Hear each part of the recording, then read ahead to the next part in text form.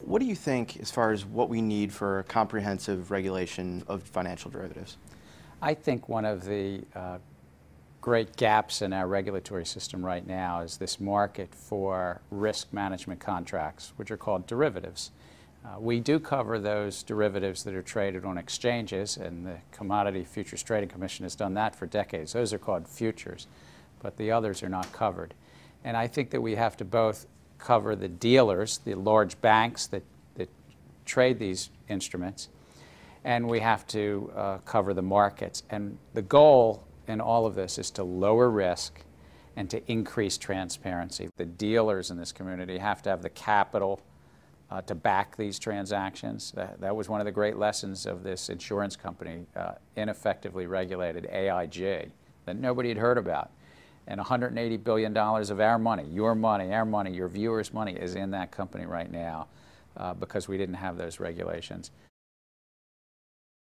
Well, these markets are quite large overall around the globe. They're measured in a notional amount, that the total risk being managed is equivalent to close to $600 trillion.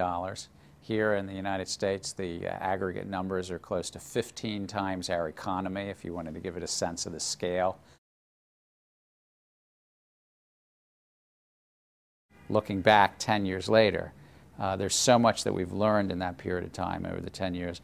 Should have done more to best protect the American public. But the strong benefit of regulated market economy is something that I've believed in for a long time. When you say you should have done more, what specifically do you, looking back, wish you would have done? Well, after the collapse of long-term capital management, which was a managed hedge fund out of Connecticut that failed in 1998, I think, the President's Working Group made proposals to Congress. And in fact, one of the proposals was to bring oversight to the derivative dealers who were affiliated with the big investment banks. We didn't achieve that goal. Why do you think it wasn't achieved? One, we should have pounded the table harder. Two, I think we didn't have the lessons the last 10 years, and whether it was Democrat or Republican.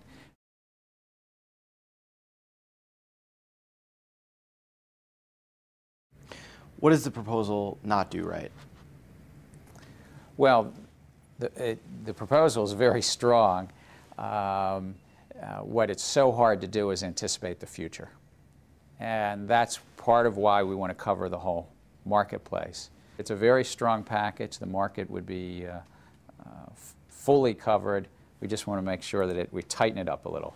We want to make sure that all the corporations and the end users, when they post margin, that margin is protected if the Wall Street firm goes bankrupt. And one of the challenges last year when the tragedy of firms failing occurred is sometimes that money wasn't protected, particularly internationally.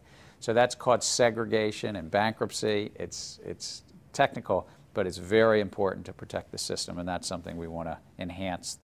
Is there political will out there to actually dig deep and to do what you're calling for, to add this transparency? On Capitol Hill, we're working on this. But no doubt there'll be debate. There'll be pushback from the financial community because we're looking to regulate them. Where do you think specifically we remain the most at risk? We have not pulled reform together with Congress. So the financial system appears to be more stabilized. But I'll note, it's highly concentrated. It's more concentrated than it was even a year ago. And like other industries that get concentrated, you see fewer airlines and fewer auto companies and fewer drug companies. You have fewer of these things called large banks or financial institutions. And so I think that we stay particularly vulnerable because we haven't filled the gaps, but we're also more vulnerable because it's more concentrated. At 580 people, we have the same size that we were 10 years ago, and believe it or not, 35 years ago. And in the last 10 years, the markets have grown fivefold. They've gone from these open pits to electronic trading. We don't have enough people to oversee the 200,000 transactions that happen every day in this marketplace. And we just lived through a great crisis. We've got to get this job done.